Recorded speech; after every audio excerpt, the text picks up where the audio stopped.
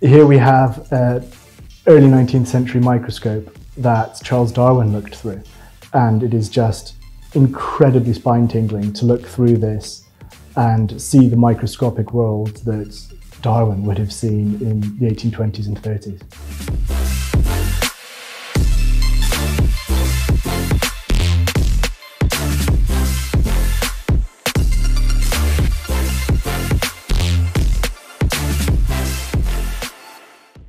Yeah, in the 1820s, he probably would have used a microscope to be looking at tiny little microscopic organisms called zoophytes.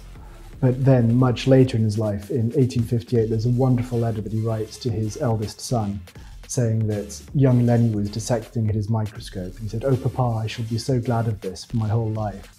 So it's wonderful to have that family connection of Charles Darwin, just before he becomes internationally famous, teaching his youngest son the principles of microscopy.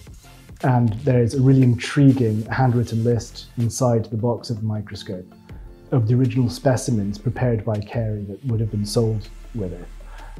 So the microscope originally came with a slide that had a flea, the human hair on it, the sting of the bee, and it would have been used to just see the microscopic world in the 19th century.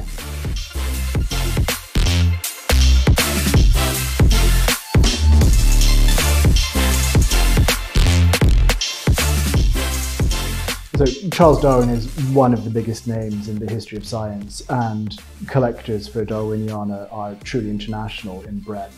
We anticipate heated bidding for this from multiple countries on the 15th of December here at Christie's, and it carries an auction estimate of £250,000 to £350,000.